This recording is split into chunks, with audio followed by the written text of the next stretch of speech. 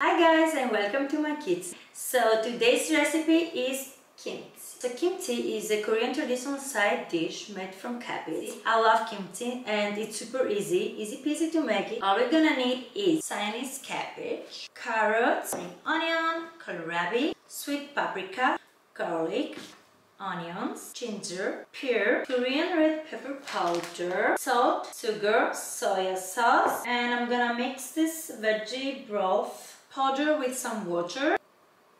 And last but not least, this rice flour. Let's get started!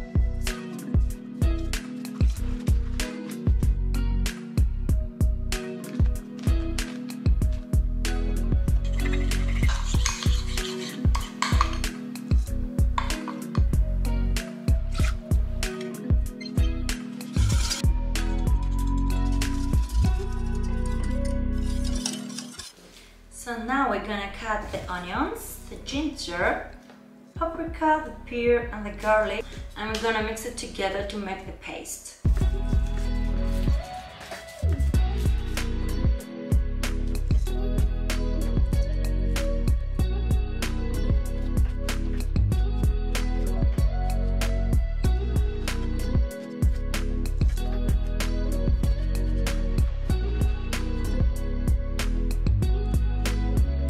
Mixture is cold and looks like this. Give it a good stir. We mix everything together. So our paste is ready. Looks like this. So now we have to cut the spring onions, the carrots and the kohlrabi.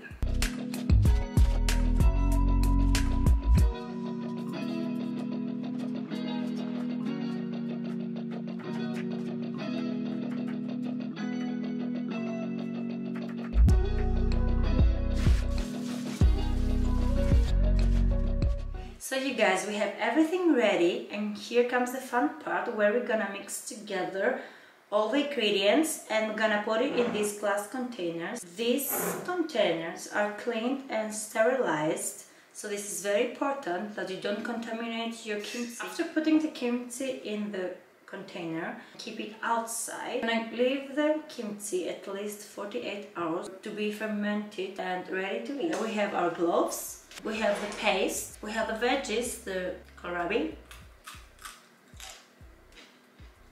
carrot and spring onions. Yummy. Gloves on and let's start.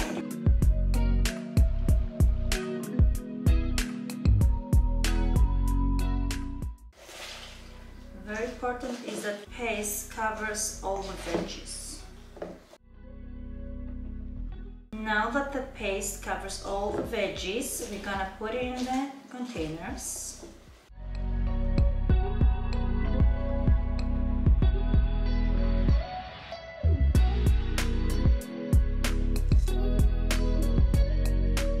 So now we have the kimchi in the containers and ready. We're gonna close the lid. And very important, gonna shake it a little bit so everything gonna be even. Ready? See you in 2 days. Ciao! Hi guys! So it's a week later. The first 3 days I open the lid every single day to let the air come out and in. It's better for the fermentation. And as you can see, I'm gonna show you more close up. We have a lot of bubbles, and that means that the kimchi is ready and fermented. But the longer you leave it, the better. So the longer, like more time, more bacteria. So it's up to you if you want it stronger. But after the 3 days, you can eat it. It's ready, fermented to eat it. We open the lid, we leave the air in and out, And we close it. This is the air coming out and also all these bubbles.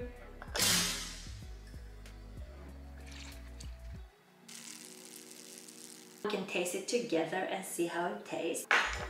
With a clean fork, we're gonna take some kimchi out. Ready to try our kimchi. And let's try it.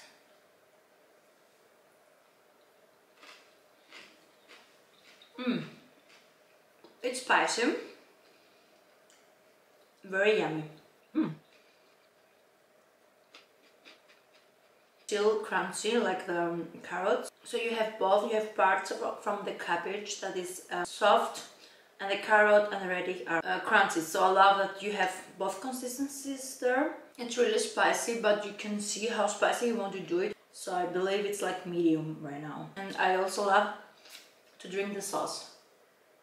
So you guys, that's it with today's video. I hope you like it. Write me in the comments if you tried the recipe and if you like it. You can find all the information and the recipe in the description box down below. Thank you for watching and until next time. Ciao!